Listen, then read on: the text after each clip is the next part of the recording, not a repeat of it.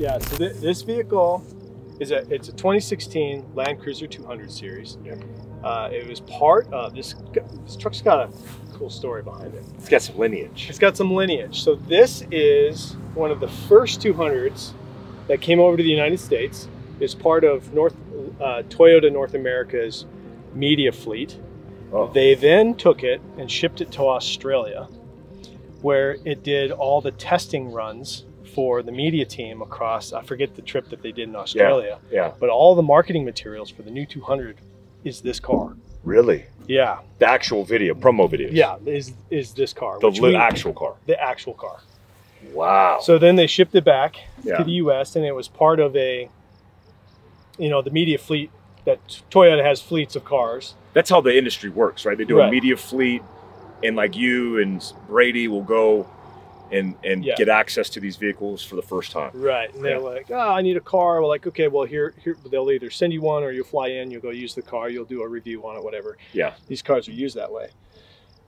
For X-Overland, we had this opportunity to do a drive to the summit trip with a bunch of press guys and Toyota executives and give them the experience of overlanding. Yeah. So we had to do a pre-run. So at the time, a guy, Alan Vaught, was working for Toyota, and he says, well, I want to go with you. And he showed up in Utah, and we went on this pre-run, and he was in this car. And we were all sitting around the campfire, and I said, you know, Alan, it would be really awesome if XO would run the 200 series Land Cruiser as part of our fleet. Backing up into the XO story, people said, oh, well, you'll never get Toyota as a sponsor. They've never done that before. Then they did. They will never give you a car. Then they gave us two 2015 4Runners. And then they said, oh, and they will never, ever give you anything for Land Cruiser because they don't market them. Yeah. And especially in the US. And especially in the US at the time. So I was sitting around the campfire with Alan, and I said, Alan, it would be really awesome because this is like the car for overlanding. People will love it. This is huge. And so he said, well, tomorrow, why don't you drive it? And I was in this car, and I said, by myself, and I was just like, you know, Lord, if it is to be, I would love to have this very car, this one. And I know that it's not something that's normal. Yeah. But if it is, you know, that'd be great. Fast forward 7 months later, Alan calls me up and says, I got a car for you. You need to come down to LA, pick it up. And it was this car. Really? Still had the XO sticker on the back from our camping trip. And this car was issued to us from Toyota. How many of these were in the States at the time? By that time there was... Or in the beginning? Oh. This was like a couple? A few, yeah. So at the time, like if you were to think of it, this was probably a very, very $1 million car at the time. Yeah. You know, it's not that now. It's just a normal car because the market's full of them. But yeah, it was one of the first ones. That's so exciting. So then we were off to the races, and we built it up. We codenamed it Samson. And this one was the car that went from Colombia all the way to Argentina, back to Buenos Aires and back. So this one has pedigree. You're not selling me very well. Yeah. So this car has, and then it's been to Baja a few times, been to Canada. This has been the car that's very special to me because it was, you know, people said it couldn't be done. Yeah. And then you ask for that one car and you get that one car. And you did it all. Yeah. This is what I ran when I worked for the CIA, this exact model. Okay. And we had them, and we had them a soft armor and up armor. Okay. And we used them in Africa, and I used them in Yemen and Pakistan. And especially Yemen, where things were like, I mean, it was like there was no roads. The roads that were paved were holes from bombs, and it was like the stereotypical like Team America scene where, you know, the dudes are wearing the beards and they're like, yeah. Like it was just like that. And it was just insane. But I remember this car especially because I had other variants like the Mitsubishi variants that I got stuck before, like pulling off the main road into dirt and literally got it stuck because of the weight. This was the most reliable thing we've had that we had in our fleet. This and the Hilux, but the Hilux, even because it was armored, was so heavy.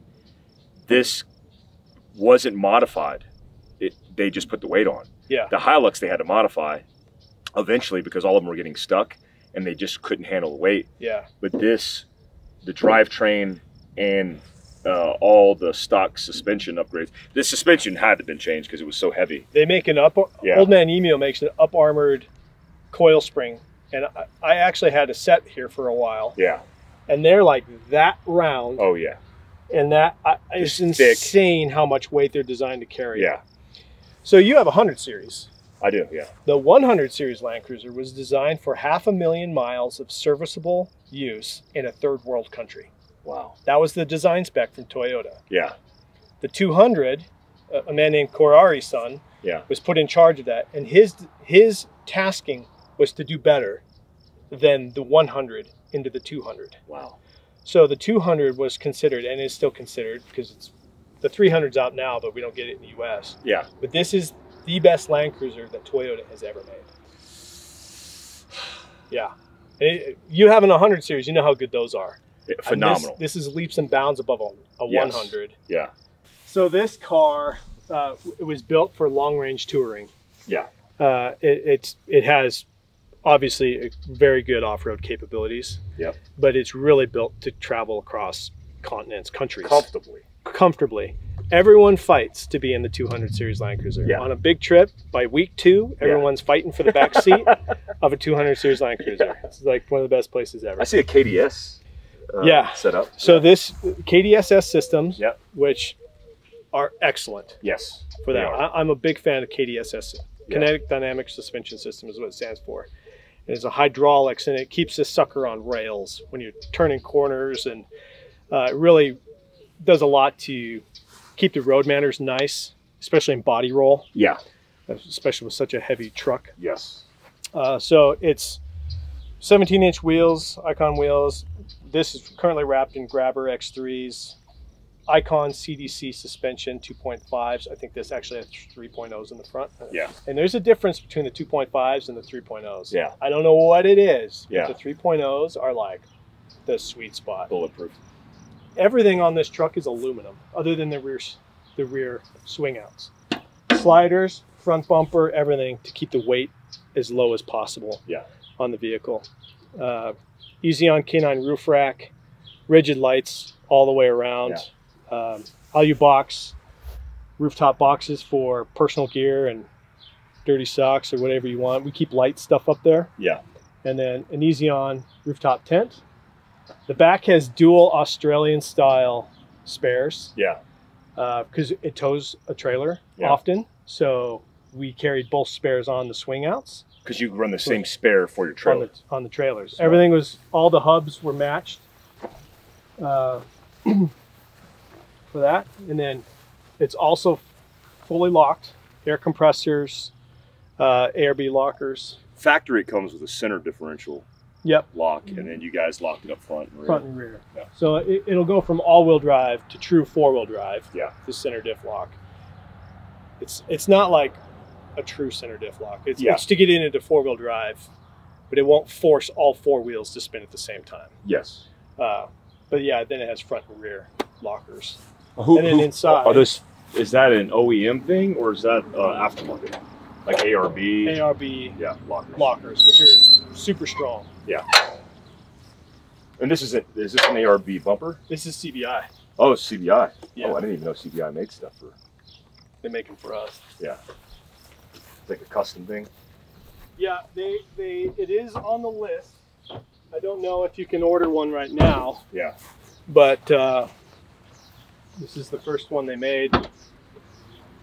Done really well. And then inside, we're running standard galley goose gear. Brian made a special Samson. That was fun one year for that. And then National Luna fridge. The 50 quart weekender fridge. Yeah, it's the best fridge. How do you power that? This is off of an auxiliary battery in the front, so there's dual batteries in this truck. Got it. No solar on the vehicle, but when you're running the way we do, we didn't really need it. Yeah. And then you have your stove. I robbed it for some other truck right now. Yeah. And then storage back here. What do you use this space for? That was often like all your personal bags. Oh, yeah. And we like to put the personal bags and try to keep nothing on the top. The reason there's nothing on the top is because we wanted the ability for the rearview mirror to always see to the back. Got it. We as overlanders really like to stuff our trucks full of things and we lose our mirrors. Yeah, that's not good. We don't want to lose our peripheral vision if we can help it. Yeah. So this truck can see all the way to the back. Smart. And then with the canopy, we're being boxed in like this. If you have things in there, in the event of a rollover, it's contained. Yeah. So it's under the load and lashing principles. Smacking everybody's heads off. Right. So I love it. I mean, it is a beautifully built, not overly built. Yeah. Still simple. Everything you need. This thing. It's proper. Near and proper dear. build. Yeah. Let's see, I want to see the inside. I know what it looks like. It's just, I just want to feel the. It's got the equipped easy on, or the not the easy on, but the escape gear. Yeah. Seat covers. Yeah. These are the, and those are brown leather. Yeah. Seats. So it's all brown leather. The truck is originally white. So if you want to take it back to white, it's all. So we graded out with the seat covers to match the outside. But if you want to go back to, especially with my kids, they'll destroy this thing. Yeah. They will literally stab it with stuff. This is perfect. It's got a ham radio in it, ICOM radio system. Garmin mount. For an Overlander device, Garmin Overlander. And yeah. He said that's included. The Garmin Overlander's included, he said. It's part of the deal. For you, I make special deals. Special deal for me. Oh, you got TVs? Yeah. You're welcome, Ben and Penelope. You're welcome.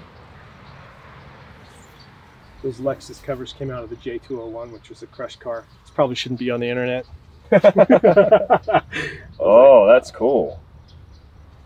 That's like a little very subtle touch, but having the kids and knowing how they destroy things, that's smart. Yeah. It's smart. It's just moving around and putting boxes and those. I've already cracked the screens. Yeah. Just not paying attention to that. Dude, this is a proper setup. Yeah, she's good to go, and we maintain them like airplanes. Like if there's something wrong, something that seems like it's not right, it's in there getting fixed. I need to be able to service this through X-Overland. You guys need a service shop. Overland service You'll shop. have to talk to Kurt at Cruiser Outfitters. Yeah, he's your guy. That's the guy. Sweet. Well, yeah, there's Samson, 200 Series Land Cruiser. Yeah, but what this did this whole South American leg, the whole South American. Colombia, Ecuador, Peru, Bolivia, Chile, Argentina, back up to Buenos Aires. Wow. Then what else has it done? It did our Baja trip last year. It's done the North America series when we flew powered paragliders from Canada to Mexico. Yeah. That was it. Yeah. This was in this. It did the Altar Desert in Mexico, the dunes in Mexico. Yeah. We'll get a little B-roll of me driving it home. All right. Nice. All right, cool. Thanks for letting me see that. That was awesome.